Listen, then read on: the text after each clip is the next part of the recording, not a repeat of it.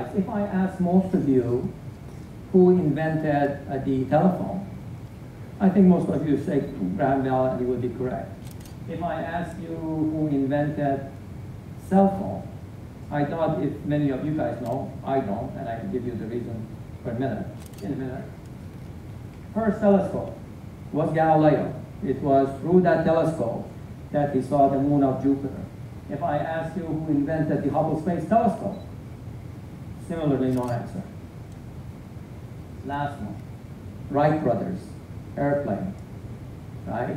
Who invented the first plane? You would all say Wright brothers. Who invented the shuttle? No answer.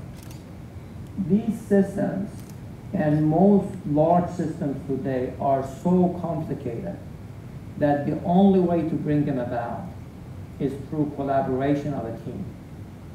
Now, some people who are researchers and who like to go in a lab by themselves, 3 o'clock in the morning, work and look at through the telescope and and all of that, and that's fine. They bring something to the table as individuals, but there is room for people who like teamwork. I love working in a team. I would make a miserable single researcher. I'm a social person. I like to collaborate. I like to lead teams. And you can do amazing things if in fact you are, you are collaborating with a team. So unfortunately, sometimes it is said of us, Persians, who, we have individual stars. We all want to be individual stars, but we don't want to be a team player. You take a look at our national soccer team. It has brilliant people because I know they play in the European systems.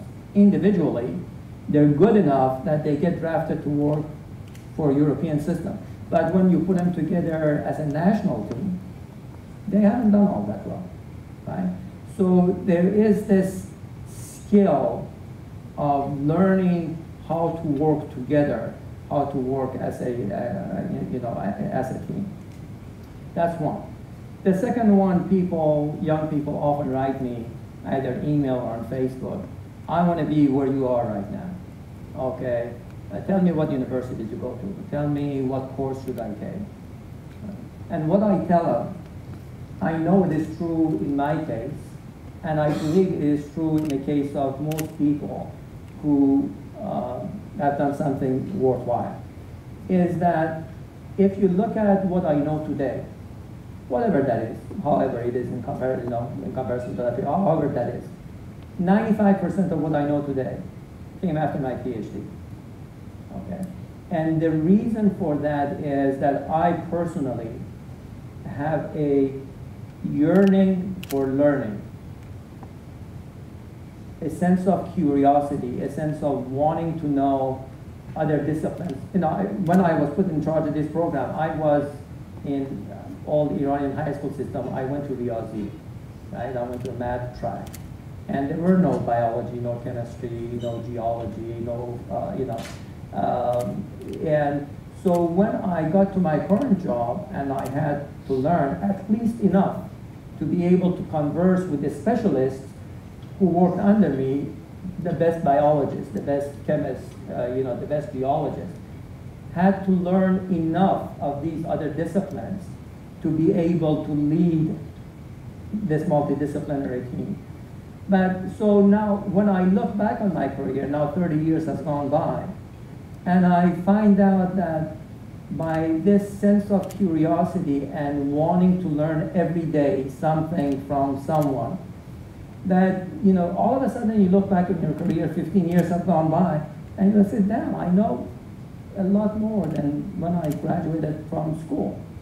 So unless you are a gifted genius, like Einstein, and no insult to, you may be, I was talking about it myself, I'm not. You don't have to feel about it that you were not born a genius, right? You can achieve amazing things if you just learn how to collaborate with other researchers, with other teammates, and never stop learning. Because later on in your career, when likely 20, 30 years have gone by, you look back, and I think you'll be happy with what we have now. So with that, thank you very much. I appreciate that you spent part of your Sunday with me.